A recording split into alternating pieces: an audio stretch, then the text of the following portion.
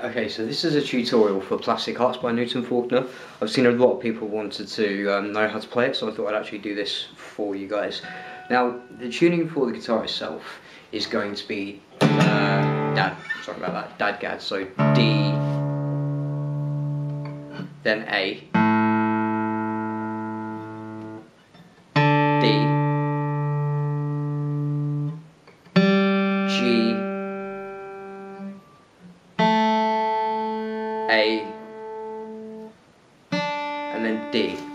Now, what you're gonna want, so you can have it in the same pitch as the recording, you're gonna need a capo on the 4th fret of the guitar. So, just gonna strum a bit with this capo here. There we go.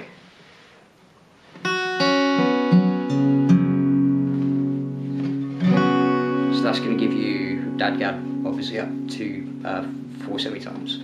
So basically there are 4 chords to the song. So you've got this here, which is your index finger on the 5th fret of the A string, so that's the note you've got there, and then your ring finger on the 7th fret of the G string. So basically it gives you that octave. Now you're going to want to drop that for the next chord just down to the 2nd fret of the A string with your index finger, and then with your ring finger you're going to want the 4th fret of the G string. So again, just another octave. For the next chord, you're going to want to do the 2nd fret of the D string, the low D string, and then the 2nd fret of the middle D string.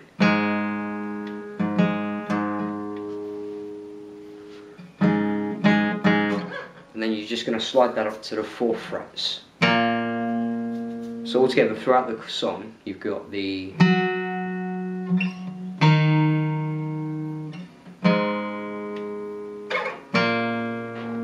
So that's basically the 4 chords. Now, throughout the song, Newton is doing basically slap bass kind of stuff, so kind of slap and pop. So for the first actual part, what you're going to want to do is you're going to want to hit the A string with the side of your thumb. So like that, so you're getting a nice crisp sound out of it. Now, what you do with that afterwards is, after you've actually struck the A string, you're actually hammering on the 5th fret with your index finger of the A string. So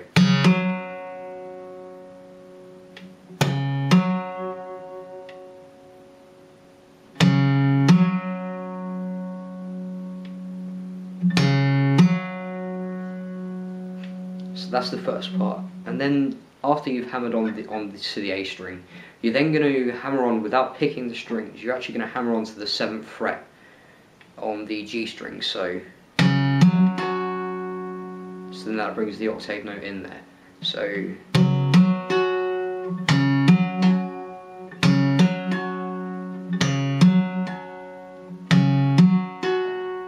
that's basically what you're looking for there.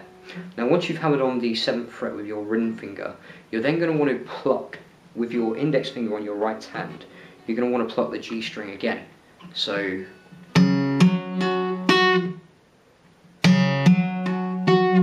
that's basically what you've got there. So once you've done that, you then drop it down to the 2nd fret, or the 2nd chord that I showed you, so the 2nd fret of the A string, and then you strike the open A string again. But what you're doing there is hammering on to the 2nd fret with your index finger on the A string.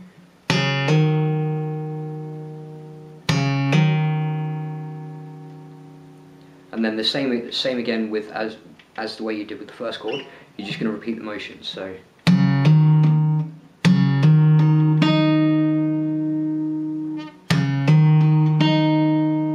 what I'll do is I'll just quickly go through that. I'll go through that slowly, and then we'll move on to the next part. So altogether at the moment you've got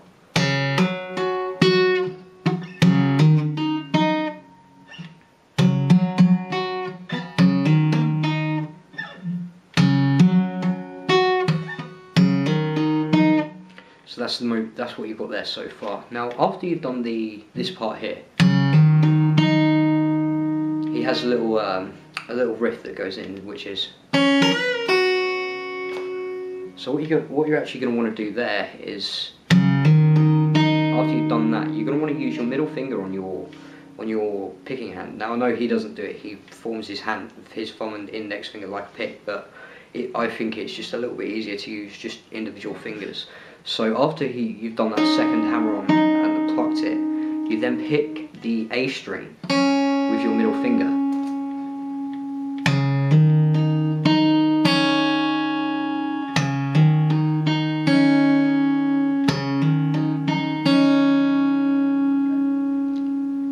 And then once you've done the A string, you then have a little bend on the high D string. So basically, the note you're bending up to, you're looking for the note which would be the 5th fret. So you're actually wanting to bend the note like this.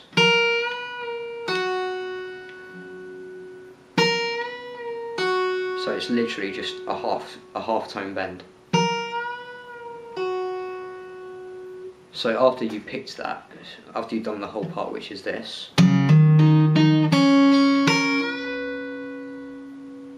so once you've bent it up, you then bend it back, you then release for the 4th fret note again. And once you've done that, you then just pull off from the 4th fret to give you the open D again. So altogether, with that section, it's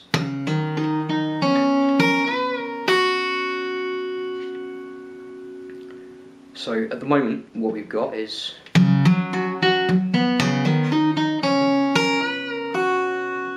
that's the first part you've got there. Now, for the second set of chords, you're just going to do the same thing. So it's going to be on the 2nd fret of the D strings.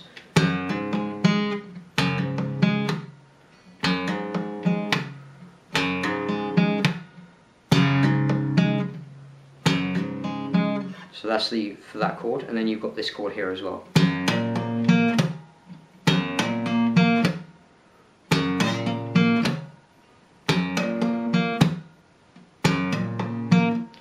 After you finish the chord on the 4th fret, you're actually going to remove your finger from the 4th fret of the middle D and pluck the open. So you've got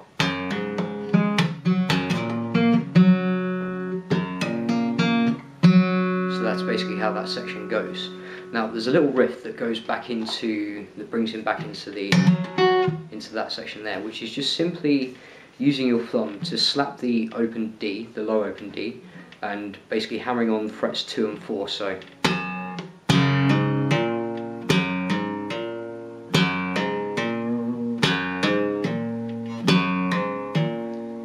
that's basically that section there. And then what you want to do is with your index finger, you actually want to pluck the middle D and repeat the same riff.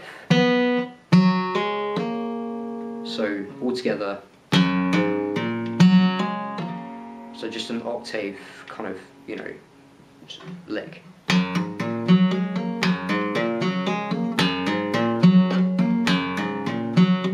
I actually struggled to learn how to play that at one stage because it was quite fast when played in context with the song. Now, the easiest way for you to actually get that to speed and get comfortable with it is just literally to just repeat the lick over and over again.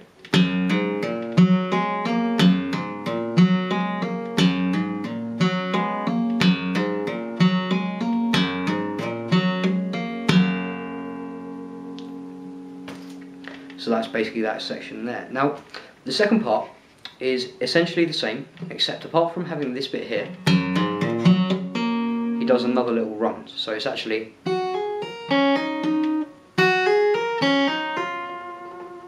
so basically you're doing the same hammer-on patterns, but just backwards, and on the high D and the A string. So what I'll do is I'll put the first part into context, and then we'll go through the second part. So at the moment you've got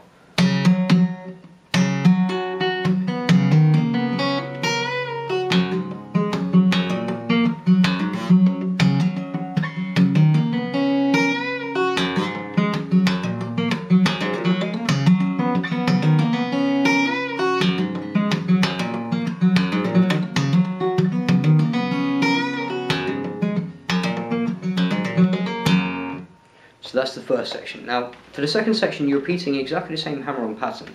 So you're doing the whole.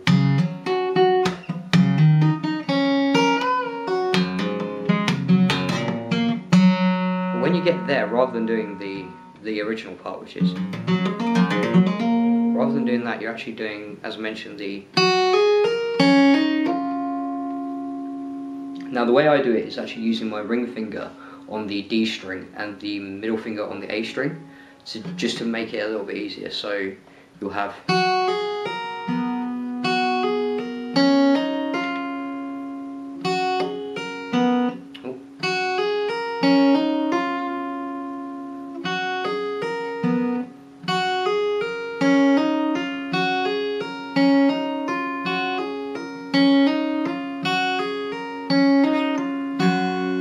So again, you just want to repeat that so you can get that up to speed and make it a little bit easier for you. So when you get to the third time round, it just literally repeats the first section. So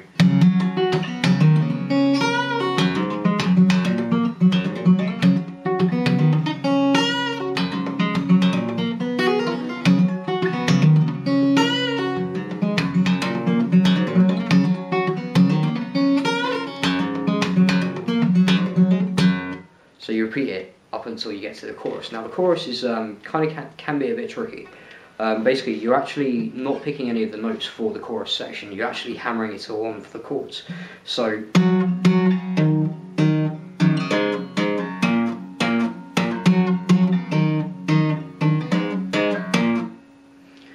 basically you're doing that. Now this is the trickiest part. So when you hammer that on, you keep it going, or you have it with a bass thump, which is done around this area here on the bottom of the guitar. So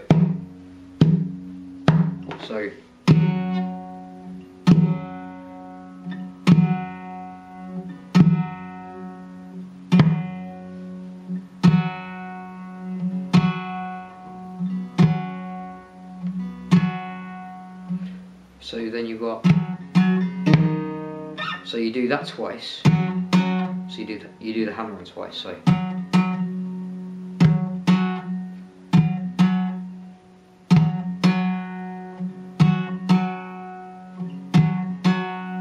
that's basically that part. Now for the second part, or the second chord, when you hammer on the first time for that second chord, again you need to hit the guitar in that area and do a bass thump. So at the moment you've got.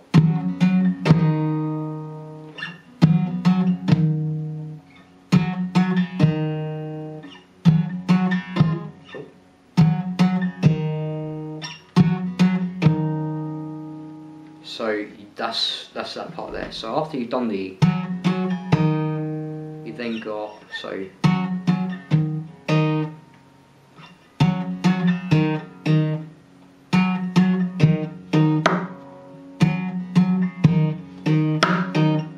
So basically in between the beats you've got another couple of hammer-ons to do. So basically hammer on beat, hammer on again, hammer on beat.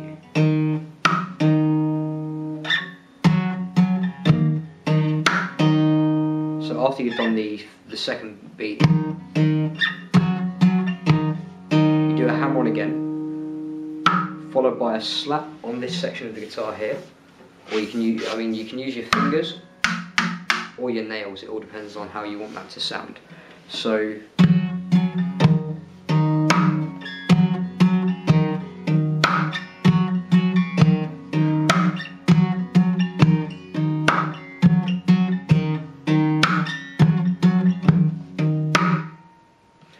just repeat it like that, so really slowly.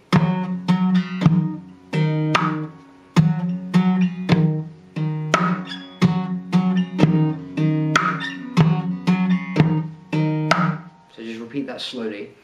Now after the slap here, you've got another hammer on, so.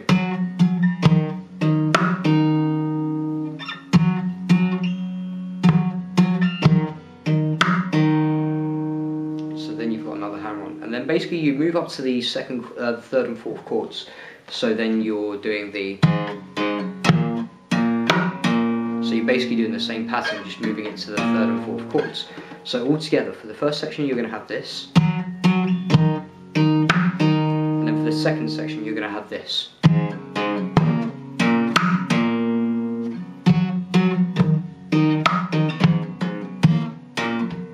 So that's basically all you've got there. Now, that's the majority of the structure of the song. There's only one little change, and it's basically where he goes into the falsetto. So there you were, and then you were gone in the morning. All you're actually doing there is that's the simplest part. You're literally just doing this. So the first chord.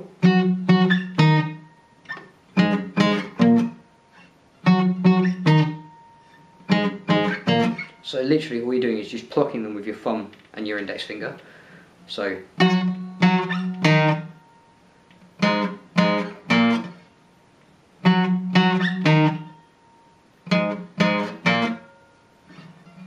you do that basically 4 times round.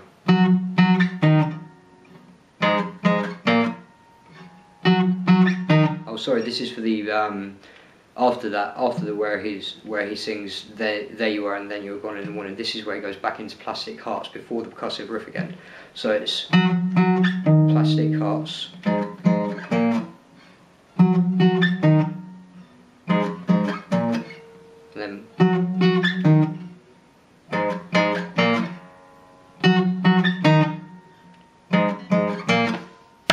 so there's only one change. It's on the fourth time round of that pattern. So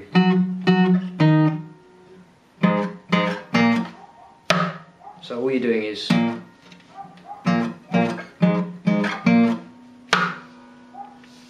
that is literally all you're doing in that section. Now that's the majority of the song. So this will be the end of the end of the tutorial. If you do need any help with anything, feel free to message me. I can kind of reshoot the video and maybe go into depth in the entire song rather than just covering each separate part. But I mean, just spend a while on the video. I'll also link the video that I learnt this from. So watching one of his videos, actually him playing it, I'll link that in there as well, so you can kind of get a feel for the timing as well. But hopefully this has helped you out, guys. If it has, please feel free to like the video, share it with your friends who want to learn it, and also subscribe to my channel. If I get enough demand, I'll also put out some more Newton Faulkner covers and, you know, just general covers and tutorials as well. So thank you, guys.